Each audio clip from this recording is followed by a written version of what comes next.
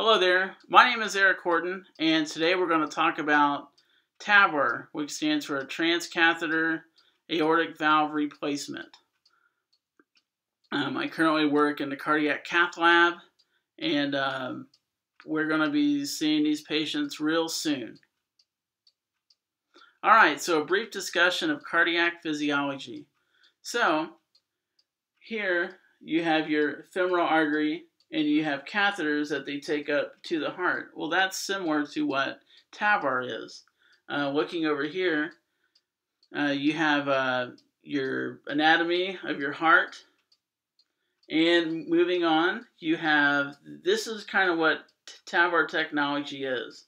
It's a stent or a big aortic valve on a big balloon, as you see here. And it's deployed. You also have another picture right here that shows you the steps of it being deployed. So the final step, you can see how all of the metal, the aortic valve, it's in place and it's functioning. Alright, so here's another picture of what this aortic valve would look like. So you have the metal cage, you have the leaflets that's functioning, pushing blood out, really doing a great job. And so a normal aortic valve looks as such, and it opens, all that blood is flowing through. A stenotic one is that it has tons of calcium and it's not going to open properly, which creates a backup of blood and pressures in your left ventricle. So here you have an angiogram. This individual would not be good for TAVR. You have the giant aneurysm, you have all these problems in the vessels. So bad calcium, as you can see up through here. Bad calcium. So that would be very hard for the cardiologist to manipulate a catheter in order to even get to their heart. So this individual may receive an axillary cut down, which I'll talk a little further in detail. Alright, so pressure gradients.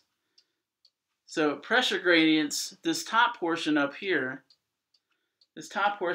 shows your LV pressures as well as your aortic pressures. There is a significant difference.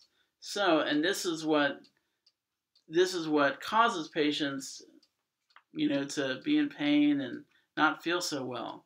So the law of Laplace, your body naturally compensates for this pressure gradient. And this tells us that over time it increases the wall thickness of your heart in order to compensate for that pressure. And this right here is a ginormous LV because of the pressures that it's been exerted and under. So it's created muscle. But you've also decreased your blood volume. So that blood volume is not, you're not getting the right amount of oxygen through your body. And these are the patients that, that we're going to see.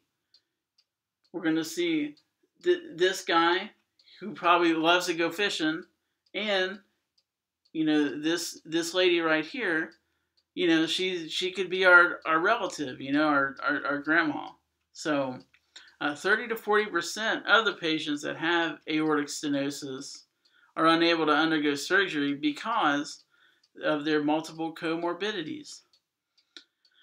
So, and this is what's sweeping across the nation. They're able to reach out and to be able to help these patients with this type of technology. So, comorbidities, for example, is age, their kidneys, their kidney function.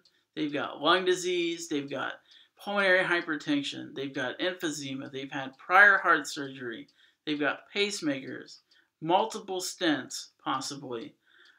Just all sorts of things.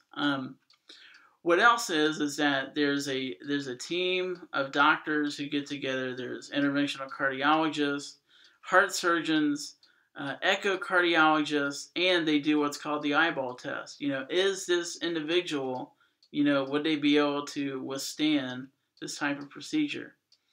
So the common access points is transapical. It can also be the femoral approach or the axillary approach. So transapical means that they'll put the valve, a sheath, delivered into the heart itself. So the challenges of TAVR is the contrast-induced nephropathy, crossing of the aortic valve, catheter manipulation to get to the heart, and patients that have peripheral vascular disease. This can be a giant challenge for cardiologists. Patient selection is another challenge. The patients have to go through a rigmarole of testing in order to be eligible to see if they would qualify for a TAVR. And possibly patients that have strokes.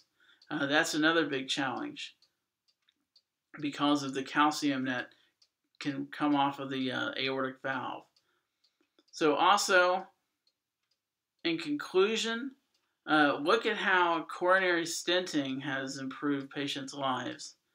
And now we have this newer technology that can also help people. So thank you very much for attending my lecture, and take care.